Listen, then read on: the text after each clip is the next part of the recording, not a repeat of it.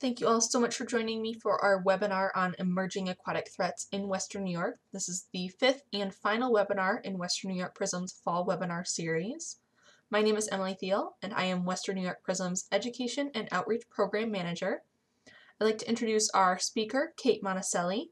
Kate was gracious enough to join us from our neighboring PRISM region in the Finger Lakes.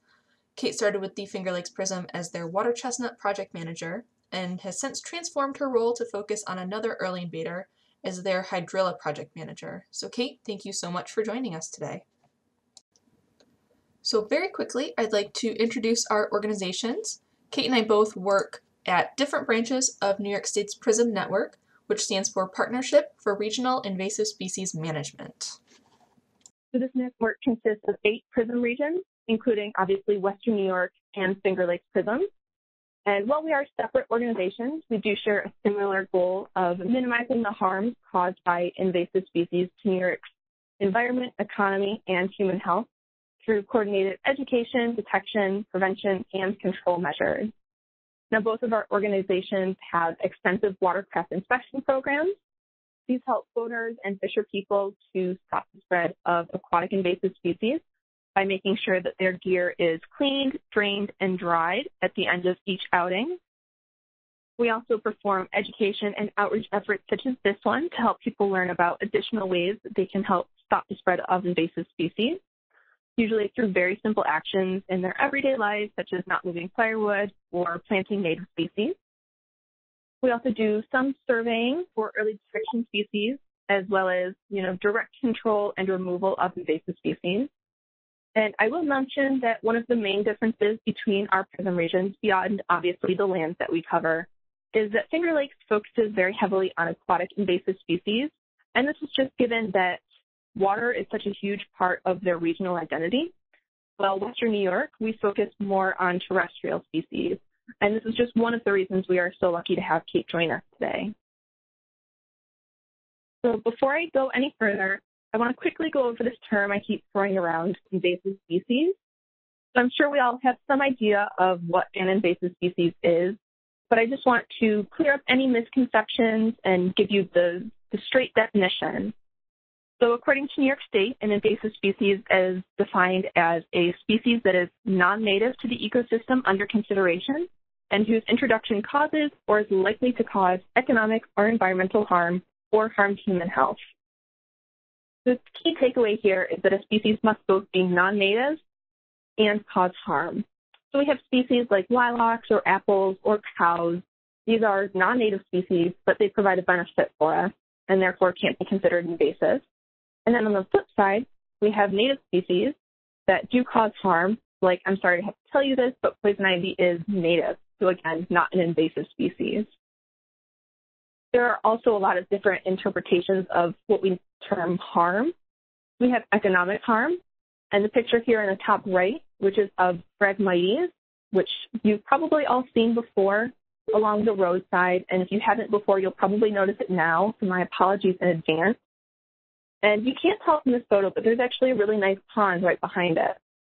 They've done studies where they see as Phragmites moves along the lakeshore, you see the property values begin to diminish. So this is an economic harm of an invasive species.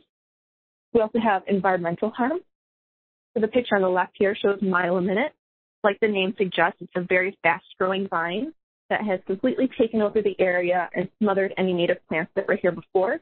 So this is an environmental harm caused by this monoculture that smothers out native species. And then lastly, we have a harm to human health. So this can be very obvious damage. You may have heard about giant hogweed. It's a very tall plant that has a very large kind of Queen Anne's lace-shaped flower called an umbel. The sap of this plant can cause very terrible blisters if you get it on your skin. Besides this very obvious threat to human health, we also have some more nuanced harms.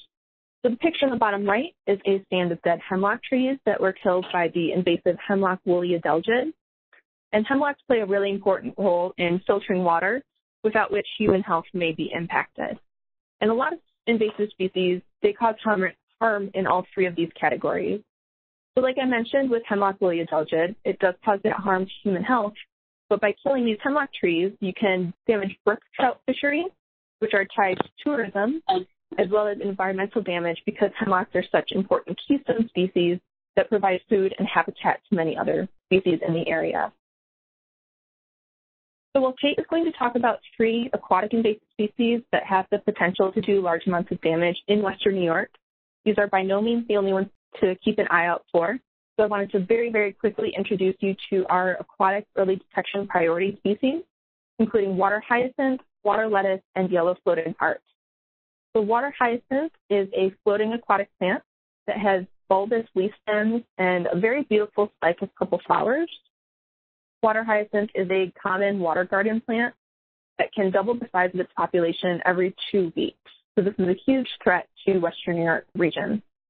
We found this plant so far in 5 waterways in the Western New York PRISM region, including on Unity Island, the Erie Canal, Ellicott Creek, and most recently on Buckbourne Island and Oppenheim Park, both of which had water hyacinth in them this summer. We've since removed all the plants that we found in each of these locations, but we now have to revisit each of these areas each year to make sure that we catch any seeds or repeated releases so we can kind of stop this invasion before it happens very full scale. We also want to keep a lookout for water lettuce. Again, this is another floating aquatic plant that looks kind of like an open-headed lettuce floating along on top of the water. This is a very distinctive plant. And very similarly to water hyacinth, this is a common water garden plant that will reproduce very rapidly and double its populations within several weeks.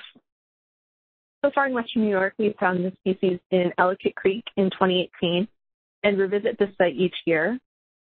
This year, we also found it in Hyde Park Lake. This is a very resilient and large population. Over the summer, Western New York PRISM staff visited this park 3 times and in total removed about 700 plants. And this demonstrates just how quickly the species can take over an area. And then lastly, we have yellow floating heart. This is a rooted perennial plant that looks like a very small heart-shaped lily pad on top of the surface of the water.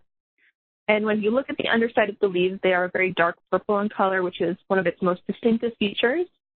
It also develops these very characteristic yellow flowers that have fringed edges.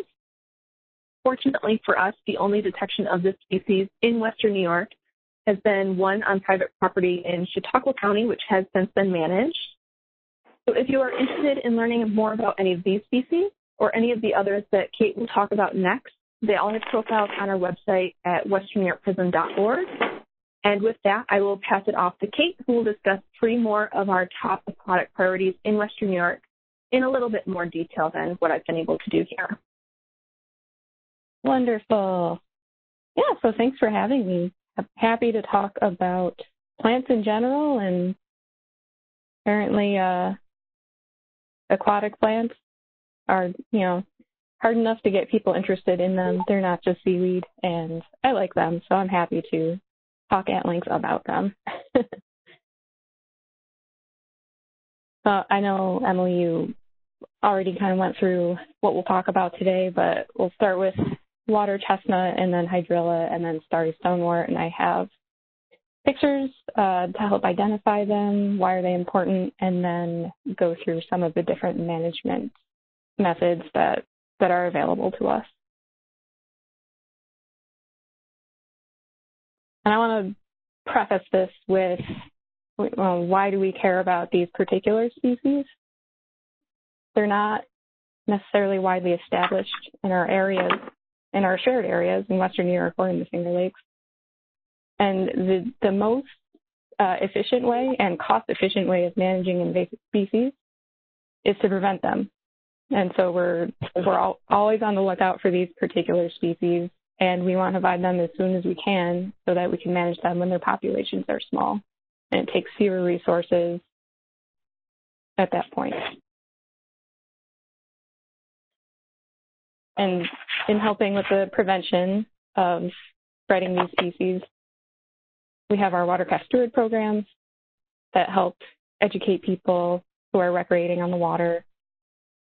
We have various educational events, and then New York State also has regulation that prohibits the possession and transport of an entire list of species, and water chestnut and hydrilla are two of the species specified in that list.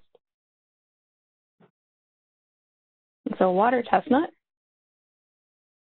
is this neat-looking floating-leafed aquatic invasive plant. So it has this nice rosette of triangular toothed leaves. It's an annual. So the picture on the left there is a picture of the seed with a sprout coming out of it soon after it first germinates in the spring. This plant grows, it'll start growing early mid-June, maybe late May, depending on the water temperatures and the light availability. It'll grow its way through the water column and then form its floating rosette of leaves. It flowers mid-July, which is when it starts to form seeds, those little white flowers that you can see in the middle picture. Once they're done blooming, they dip back into the water and they begin to form a seed. And the seeds mature through to the end of July, beginning of August. And they're towards mid-August and late August, they'll turn brown and they'll fall off the plant. At that point, they're ready to grow. They'll overwinter and then they'll sprout the next year. And so can't quite remember where this quote came from, but the 1 acre of water chestnut can produce enough seeds to cover 100 acres the following year. I've done the math, tracks. You can see in the picture of the seed on the left here that there are a few different stems growing from that one seed. Each stem can form multiple rosettes, and then each rosette can grow upwards of 20 seeds per rosette.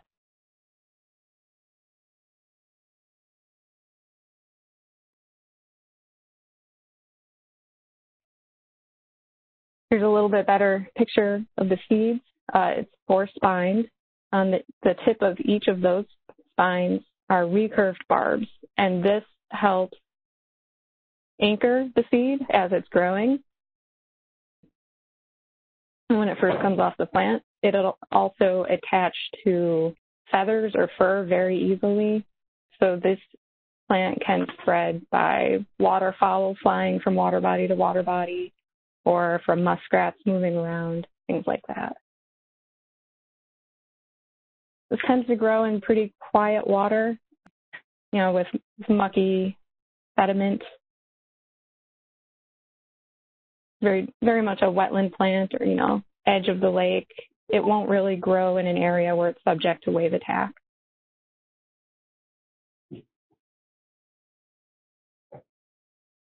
In the Western New York region, there aren't a ton of locations that have water chestnut. I think it's primarily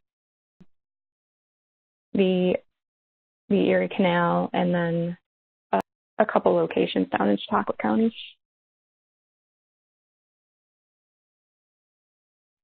But if you don't manage it, these are some pictures of some of our most severe infestations in the Finger Lakes region, where it forms this dense mat of floating vegetation. It looks like you can walk across it. And so this shades out and outcompetes much of our native aquatic vegetation. And so this changes the habitat structure and composition. So, any little bugs or fish food that are trying to live in the water, all of a sudden their habitat has changed. Any fish who want to eat any bugs that would have been growing in there, now their food's gone. And it's changing, the physical structure of the habitat. It'll help it kind of takes over any spawning areas that fish would be utilizing. It also affects the water flow and the water chemistry, reduces dissolved oxygen. So it greatly impacts the aquatic community. And then what are people doing with respect to the aquatic community? People want to fish. People want to swim. I don't know about you, but I definitely don't want to swim in water that looks like that. Not to mention the seeds hurt real bad.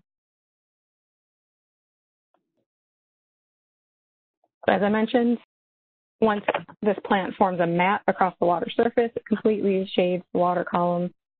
This displaces any native aquatic plants we have, affects the water quality, affects water flow.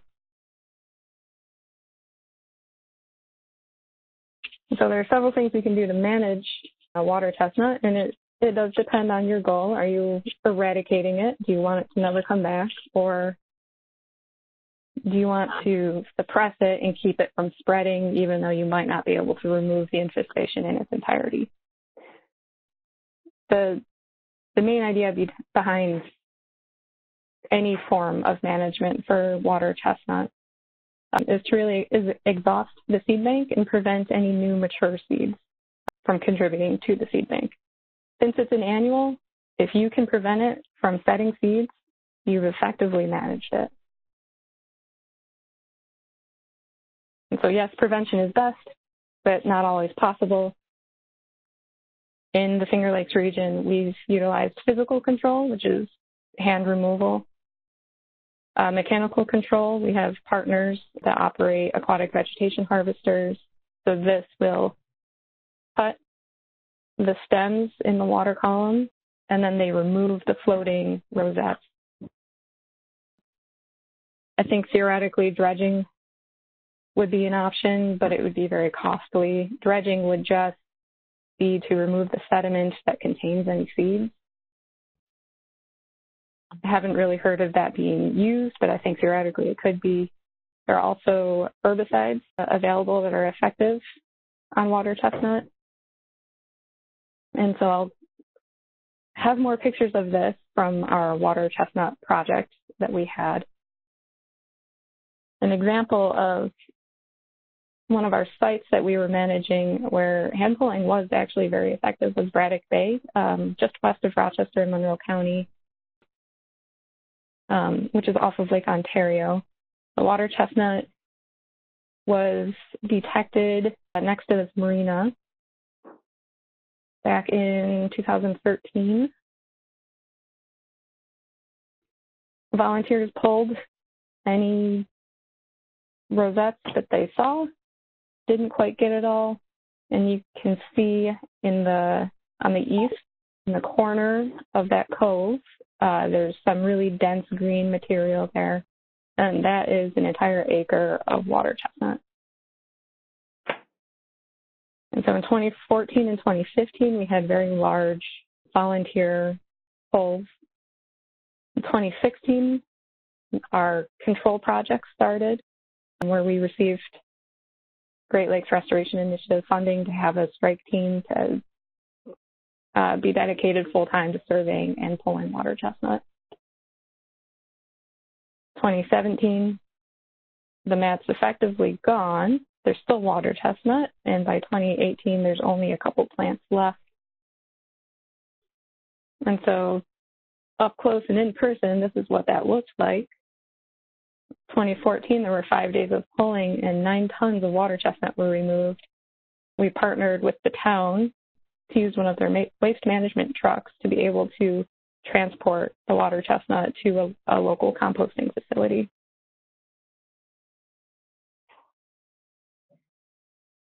And then after 3 or 4 years of pulling, we had a 93% population reduction.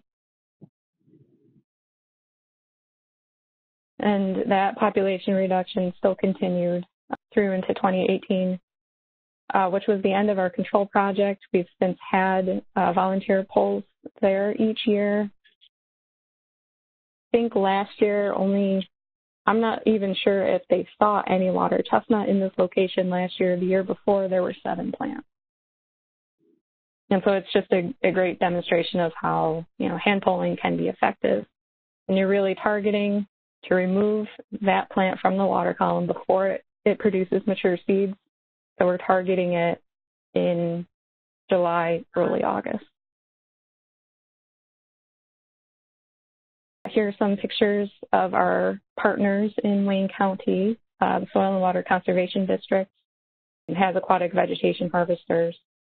Again, just a different strategy. If it's a very large population and you can't get a lot of people to be willing to hand pull all of it, then this is another method of control. And you can see in the bottom picture, there's a conveyor, and so it's scooping up the cut plants that are just floating through the water. What's really effective is if you are able to mechanically control water chestnut and then have people come through, hand pull anything that the harvester may have missed. For other very large, very dense populations that may be hard to access, chemical control is definitely an option. There are several permits to look into, so aquatic pesticide use permits. There may be freshwater wetland permits that are required as well. In our region, we've used these two herbicides, 2,4-D and imazamox, have been recommended for water chestnut control. These would be applied late June, early July to get good coverage before water chestnut starts to grow so dense that the leaves are stacked on top of each other. And this would still be prior to any seed formation. There is research ongoing for biocontrol, although there's nothing approved for release yet. And that's a picture of the little leaf beetles that are being grown for research.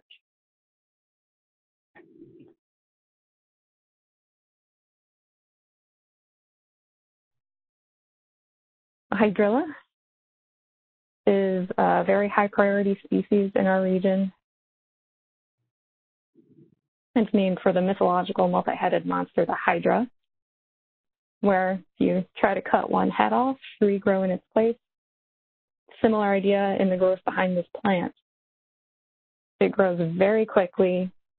It's able to grow in a variety of environmental conditions, from low light to high light, temperature ranges. It also affects oxygen levels, and you can see the way in the bottom right picture, the way the stolons and rhizomes kind of creep across what would be the lake bottom and then grow up. You can imagine that growing in the picture on the left. Those are fish spawning sites, and so this would cover the habitat that's used by fish for fish spawning.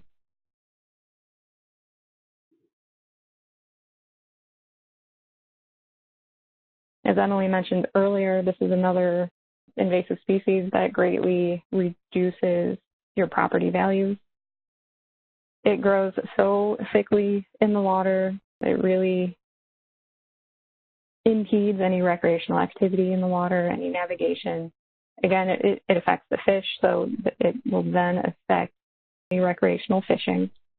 And it costs a lot to control. So this is a perennial plant, not an annual plant.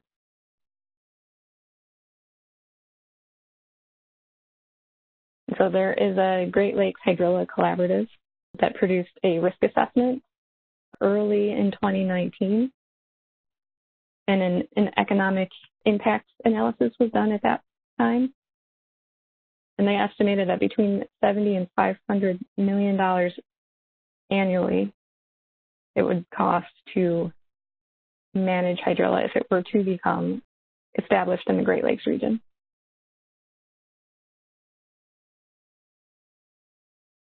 So when I give this presentation in the Finger Lakes, I say, we're number one.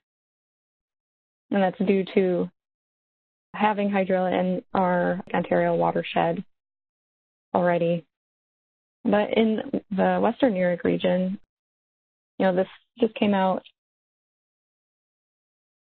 So the caption at the bottom of this picture is from 2016. And the risk assessment came out early 2019, and I think since then there's been one or two more hydrilla infestations discovered in the Western New York region.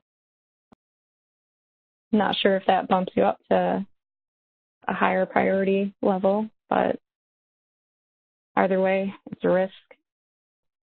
So Hydrilla is a rooted perennial plant. It's got long, slender stems with whorls of leaves occurring in the same plane around the stem, and those leaves are toothed.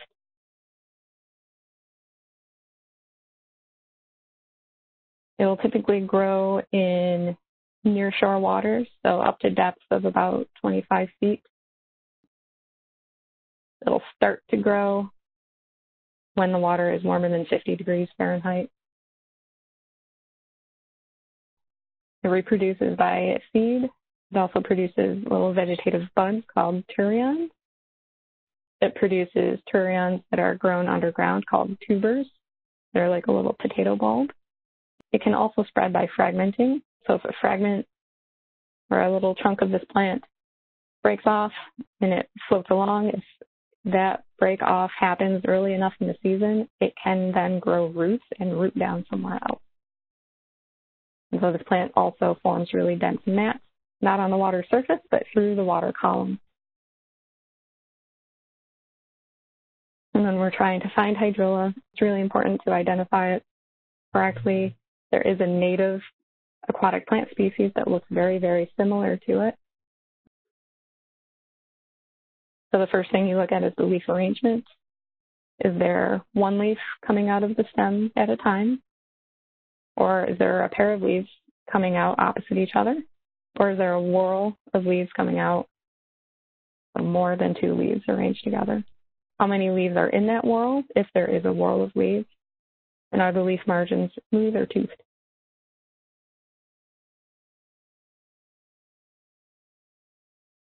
So for Hydrilla, the leaves grow in a whorl. So there's generally 4 to 8 leaves in a whorl of these leaves. In our area, it typically grows in whorls of 5. So there should be 5 leaves growing around the same point in the stem. These leaves are toothed.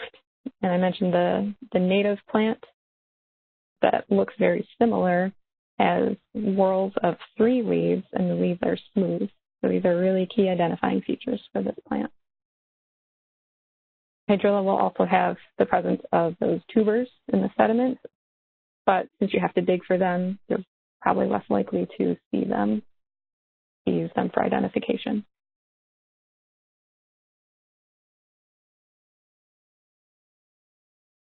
And so in Western New York, the U.S. Army Corps of Engineers in Buffalo has been managing the Erie Canal population.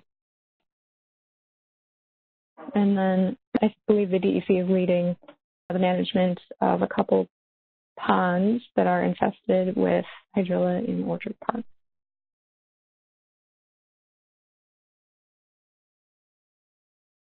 For this species in particular, prevention is the most cost-effective management strategy. It's very hard to get rid of. It takes a long time and lots of resources.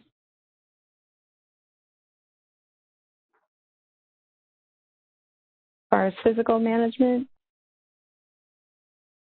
very small, like individual plants may be removed by hand, but you have to make sure you have all of the fragments. And you also have to make sure that there are no remaining tubers in the sediments that will resprout from the tubers the following year. Diver-assisted suction harvesting, which is the picture in the upper right. People will dive and pull the plants and then send them through a vacuum to remove them from the water column. Again, it's subject to the same restrictions that hand removal is. It's only good for a very small population, and you really have to make sure you remove any fragment and all of the tubers from the sediment as well. Benthic mats, they're showed in the bottom picture. This is a small isolated pond that was discovered to have Hydrilla in our region. And so the benthic matting is suppressing the plants, shielding them from any light to keep them from growing.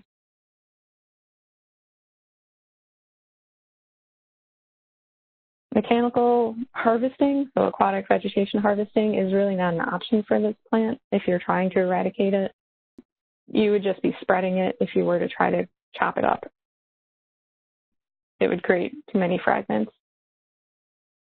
But dredging was a management strategy that we were able to use successfully in our region, as well as chemical control. There's no real biocontrol approved for this plant. If you had an isolated pond, I believe grass carp could be an option, though it would require a permit, as would, most of these management strategies.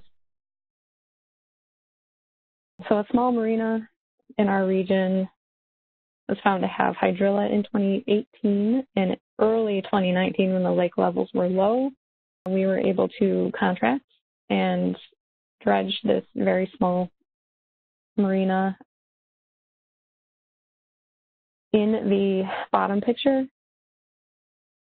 where the bulldozer was the boat launch portion of the marina, and that was the main area where the hydrilla was growing.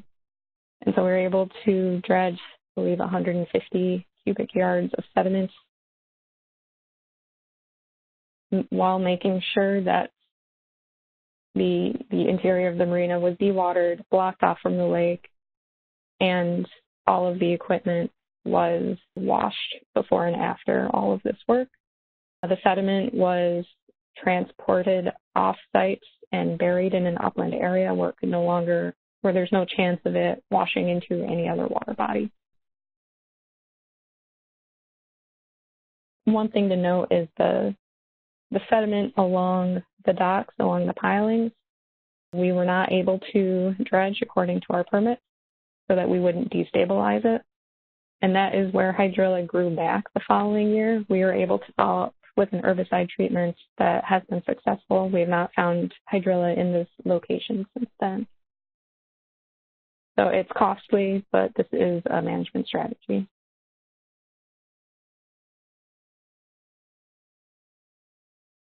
There are a few other areas on the same lake, on Cayuga Lake in our region, that have been under management using a few different herbicides. I am not a pesticide applicator, but these are the herbicides that have been approved for use for our projects at various points in time. Fluridone is a systemic herbicide, so it's applied, and then as the plant grows, it takes the herbicide in and is translocated throughout the plant, compared to something like copper that is a contact herbicide where it's applied once to damage the plant to prevent it from producing any propagules.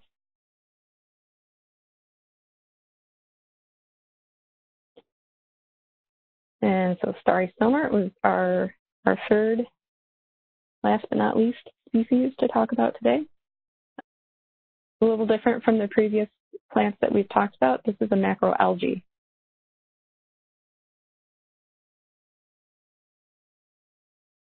Grows in depths up to 9 meters in slow-moving aquatic habitats.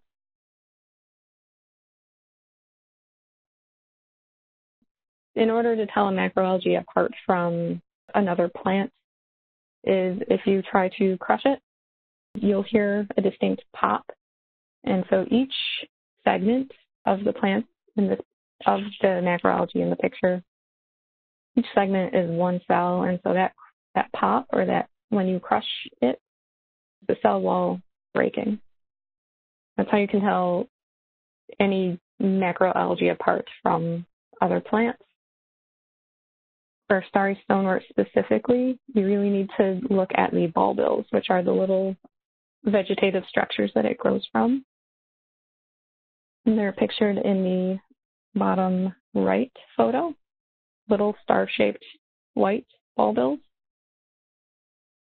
They're attached to the rest of the vegetation by a rhizoid, which looks like clear fishing line. And then the rest of this macroalgae, there are whorls of branchlets. And compared to our native macroalgae, don't know how clear it is in this picture, but I like to say that this macroalgae has crazy arms, where the branchlets don't really all point in one direction. They're all kind of different lengths. Again, the main identifying feature here is the star-shaped ball-bills.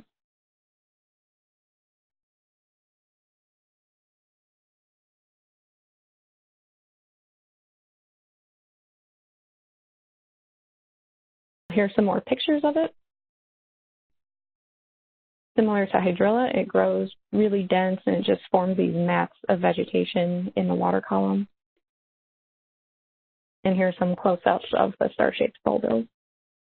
And so both Starry, Stonewort, and Hydrilla actually are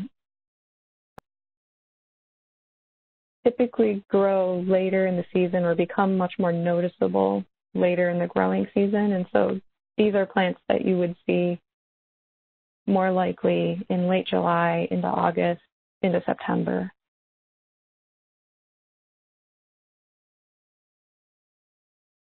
Starry Stonewort is not really mapped in much of Western New York.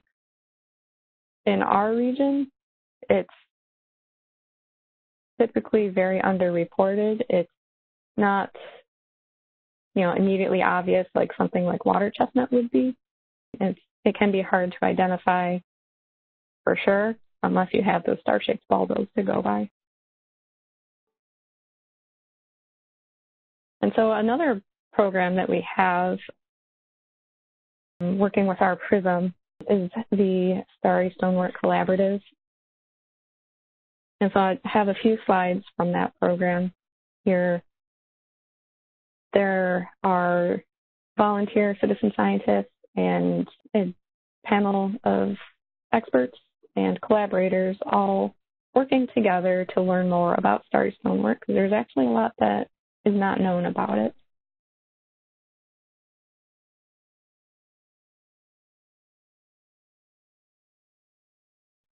Now, similar to the other invasive plants that we've talked about, it grows very quickly and very aggressively, outcompetes the native plants, affects the spawning habitat for fish. It may have water quality impacts. And then it physically inhibits the use of the waterways, fishing. But there is a lot that we don't know about it, including eradication management strategies. So all of these control strategies, they're really just give this macroalgae a haircut. None of these really affect the vegetative bulbils that Starry Stonewort grows from each year. In terms of physical management, there's hand removal, diver-assisted suction harvesting, and I haven't heard of benthic gnats being used, but I'm sure theoretically they could be. There are hand removal efforts in the Finger Lakes region. Again, it's removing the biomass from the water column, but it's not necessarily preventing it from growing the following year because we're not getting to the bulbils in the sediment. There are also aquatic vegetation harvesters being used to cut and remove the biomass from the water column. And then a lake in our region just this year has tried to use an algicide, which I've heard was effective in knocking down the biomass in the water column. But again, it doesn't really affect the bulbils, which is what the algae is growing from. So there's more research being done on that, and hopefully there will be some best management practices to come out of the Starry Stonewort Collaborative.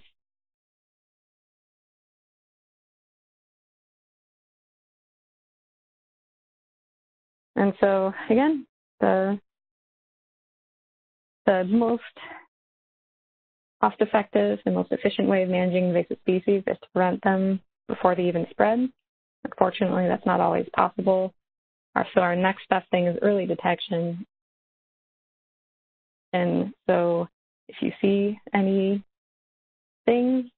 that resembles the plants we looked at today, take a photo or a sample, send it to someone in the PRISM or a lake association for identification, and then you can get it mapped and get people who need to know about it so we can manage it.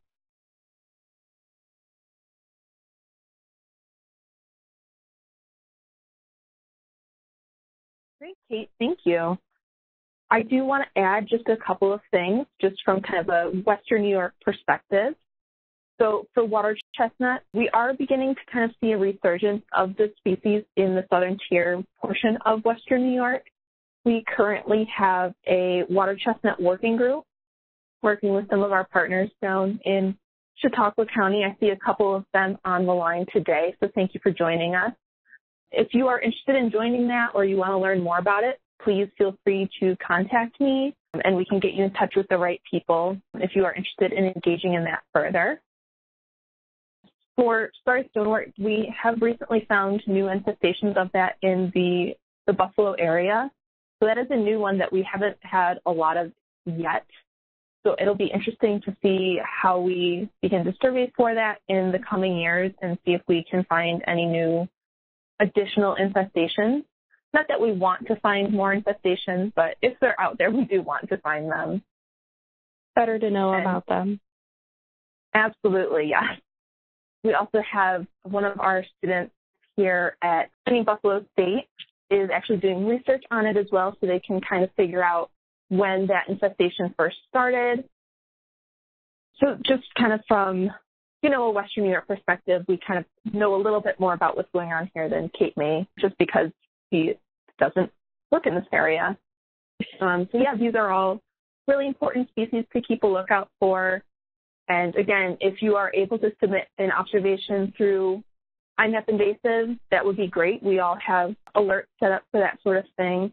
You can also contact me. I did put my email address on the screen here right underneath my name. So if you ever have a question, or even if you're not certain about an ID, we strongly encourage you to get in contact with us anyway. We would much rather have someone present a false positive than worry about not being correct and not report it at all. So I do see a couple of questions. So if I manually remove the water chestnut plant before seeds, and I leave the plant in the water, if I type them out with me. So the plant will continue to grow. It does not need to be rooted to the sediment for it to grow, and it will also branch into other rosettes. So it's really best to remove the entire rosette from the water column. Disposal process for the removed invasive species, that can depend on the species, and it'll also depend on each specific location, what you're able to do. Broadly, we try to remove the plants from the water column and send them to an area where it's upland, they can dry out, and there's no chance of them re-entering the water body. So if that is a compost pile that you have permission to use, if it's something like chemical control, you're not removing plant material from the water, then there's no place to put it. I got a private question as well, very similar vein. Is there a risk for water chestnut to reinfest if composted? As long as it's not next to the water body? No. Once it dries out, it dies. I guess you might want to be cognizant if waterfowl frequent the area where your compost is. I wouldn't want them to spread the seeds before they were able to dry out. And then your other option might be to put them in garbage bags for a couple weeks to try to solarize them. Or I don't like the option, but send them out with the garbage.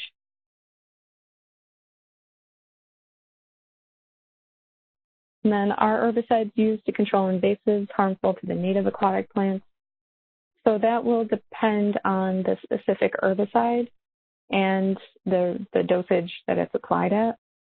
So for something like fluoridone that's used to treat hydrilla, it's applied at a very low concentration that hydrilla is very susceptible to, but it doesn't greatly affect any of the other species. For something like a contact herbicide, that could affect the native plants. I guess the flip side of that is if you're not using the herbicide and you're not able to control that infestation of an invasive species, then your native plants aren't going to be there anyway. And so we've come across that with some of our water chestnut sites, where there really aren't native plants under the water chestnut to be affected. And the herbicide applicators that we've worked with in the past, they're very good about being pretty accurate as far as their spot treatments. So again, it depends on the plant, it depends on the herbicide being used, the application method, and the rate that it's being applied. Doug also says in the chat, herbicide effect also depends upon the ability to limit drift away from site. Mm-hmm.